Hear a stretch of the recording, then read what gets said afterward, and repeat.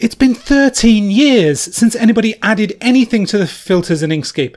Then along comes Ryan to add a perfectly agreeable, perfectly nice addition to support drop shadows in Inkscape. Right at the time when I'm re-engineering the engine. God damn it, Ryan. Of course, Ryan is actually been really sweet about it because he's reviewed my access code, the stuff that I talked about last week, and has committed to making sure that his new drop shadow code will actually work with the new stuff. And it's always great to see a new face who's contributing to Inkscape. So I joke about the fact that this is a conflicting piece of code. But of course, in the free and open source world, this kind of thing can happen a lot. Volunteer contributions mean that you will get people who develop things that are overlapping or duplicate or entirely conflicting. And in this case, in this particular case, there's a lot of code that isn't actually overlapping. It's just that it will need some extra consideration. And I am overjoyed, actually, that Ryan has agreed to keep on participating in the project to make sure that his work with the new interface and the new API will actually be tested, including CMYK. Like, he fully understands what the new Access API does, which is great. Okay, so I am Martin. I'm an Inkscape developer, and I develop features and fixes for everyday Inkscape users. And these videos, I talk about some of the things that have been happening in the Inkscape project, and most especially I talk about the work that I have been doing in the past week. And this work is funded by you guys. Essentially, you pay for my time to work on Inkscape to make sure that Inkscape develops in a way that you need. For the past 2 years or so, I've been doing CMYK and expanded color support in Inkscape. This involves a non-trivial amount of changes. It's essentially a project that many developers said was impossible to do. And so we are moving code and code to make sure that, like, this functionality that we're developing is not half-baked. It's not a hack. It is properly supporting all of these things that we want to in a very efficient and hopefully laterally flexible way. And that's at least the goal, right? I want to thank the people from last week's video who joined my LibrePay and who joined my Patreon. Big shout out to the person, whoever you are, who subscribed for a full year at $10 a week. They upfronted $500 to support my work.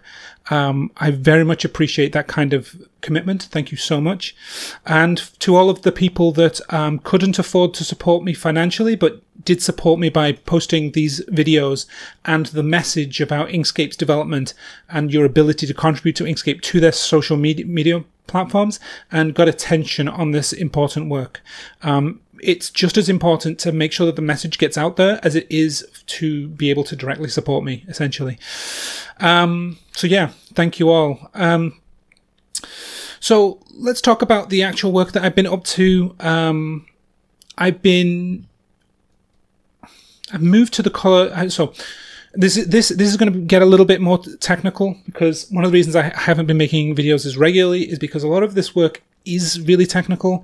But I figure, in for a penny, in for a pound, I will talk about the work and you can just skip over the parts that don't make any sense or are a little bit too dull. I moved the color management support service API from our color CMS section to the new Access API.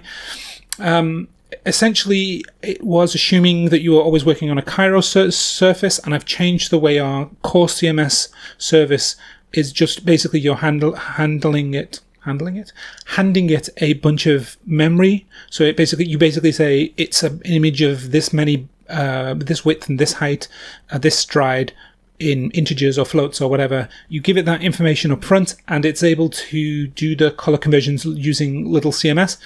That is important because we really don't want as much of Inkscape to assume Cairo, especially if in the future we decide to move on to using the GPU more, or doing color conversions, doing drawing exercises, I should say, using other engines.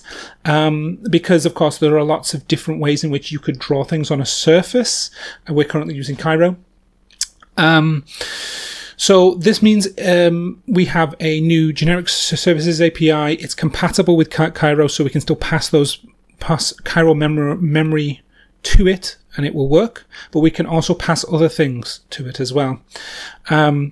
I also made the actual Access API able to create contiguous memory.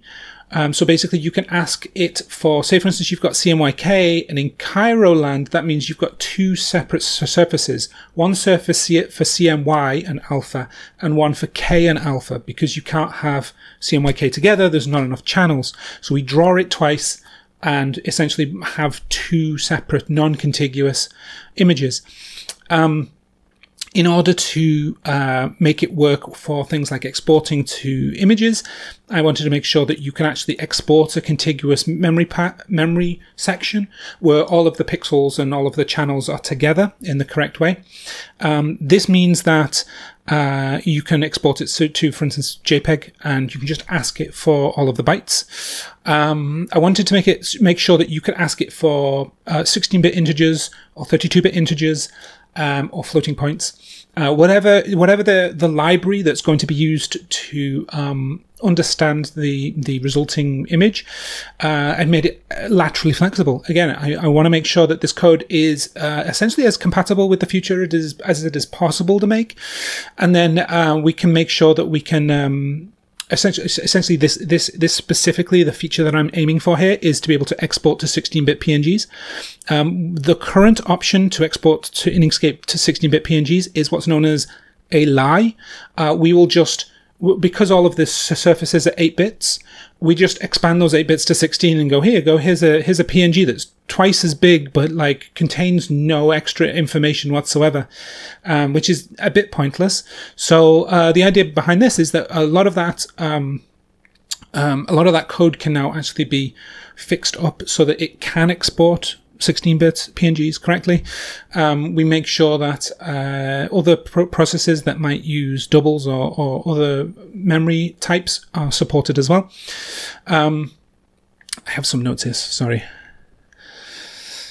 Yeah, I also needed to make sure that the color transformation work could actually operate on these as well. So if you wanted to, for instance, export a bunch of 16-bit integer images and then run a final little CMS color translation on it to get it into the final color support, that all works correctly. It's all very integratable with itself.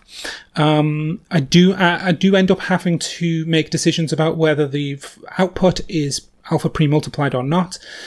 So there's some extra options in the API to allow you to choose whether the output should be pre-multiplied. This is mostly because little CMS2 allows you to input pre-multiplied alpha channels but not output them. So if you want the output to be pre-multiplied again, you have to do that yourself on every pixel. I'm obviously writing a lot of tests. That's actually what I'm working on right now, is writing new tests, and I found a couple of bugs, which is great. And I'm hoping for more code review. What else is going on? Oh yeah, so the core reason why I wanted to make the Access API this flexible is because what happens is that when you don't have a centralized control over some of the assumptions like CMYK and RGB, what happens is somebody will add a feature somewhere in Inkscape, and they'll write a whole bunch of custom code that operates on Cairo surfaces directly or does its own thing. And then you come to it later and you're like, okay, why can I not export to foo-barb-lib using CMYK? It's just like the image is just completely black. And then you look at the code and you're like, oh yeah, that's because they wrote their own custom stuff and it's completely different from all the other code. And so what you want to do is make the assumptions that we're building into our support of RGB, our support of CMYK, you want those assumptions to be in the smallest of places as possible.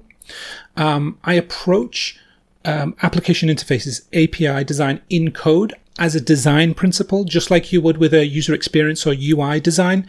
You're trying to make it so that the code that you write for is essentially for other developers and for yourself when you're older, will be able to use the interface without having to care about or think about or remember all of the complexities that went into that interface, right? It tells a story about how to use the interface, but it doesn't require you to know all of the lore, right? The background information about like how PNGs are actually compressed shouldn't really be important to you if you're just using a PNG interface. You know, and the same thing for this. If you're dealing with pixels, all you should really need to know is that here is an image surface. This is the color space that it's in. Or if you need it in a specific color space, get me that image, whatever it's in RGB, for example, right? And the only way you can do that is by perfecting the API design so that other developers don't feel put out, or should we say tempted, to write their own versions of the same code, which will have different assumptions and will miss things out and won't be able to take advantage of bug fixes and things. And just like with the color code, I've had some pretty good feedback about this kind of design principle where you essentially try to make code pretty, right? Make it nice to use. Make it like not uncomfortable for the person who will be developing in the future to look at your code, understand what it does or what it can do for them, and use it. Okay, so that's your PSA for all the programmers out there. Don't neglect your design classes. If you're a programmer, become a good mathematician, yes, but also become a good designer. I think it's really, really important. Okay, let's talk about some of the things that are going on in the Inkscape project. These are things that I don't do myself. These are the project is actually very large. There's a lot of contributors. Almost all of them are volunteers, and they have all of our thanks because they're fixing issues and doing a lot of work which basically wouldn't happen without their generosity and their consideration to the greater good. Okay, so Henrique has released a new version of his dash icon set. If you're using 1.4, you're probably using the dash icon set already. This makes Inkscape really, really pretty, and he has refined and made the dash icon set even better than last time. He's actually using my new cursor code. So, you remember the video that I made about the cursor points and where the position is? He's using that, which is awesome to see. I love that it's made this design process easier, and it means the results are better, right? Wenwei Cao, I'm almost certain I'm mispronouncing that, has been busy replacing the rotation snapping with a spin button.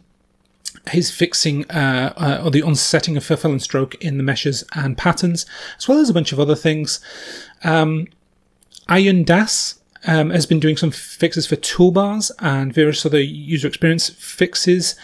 He also worked with Kiri17 to figure out a really subtle bug that has been around in Inkscape for a long time, where when you open up an SVG file that was created in an older version of Inkscape, we would test the version that it was made in order to do some compatibility.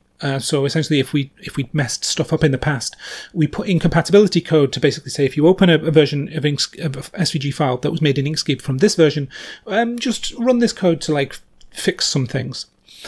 That was broken. It was essentially, it was an off by one error. It couldn't tell the difference between 0.91 SVG files and 0.92 SVG files. That's a problem. And the thing is like the result that he was trying to fix is that the templates, was it templates? No, the tutorials SVGs were opening up wrong.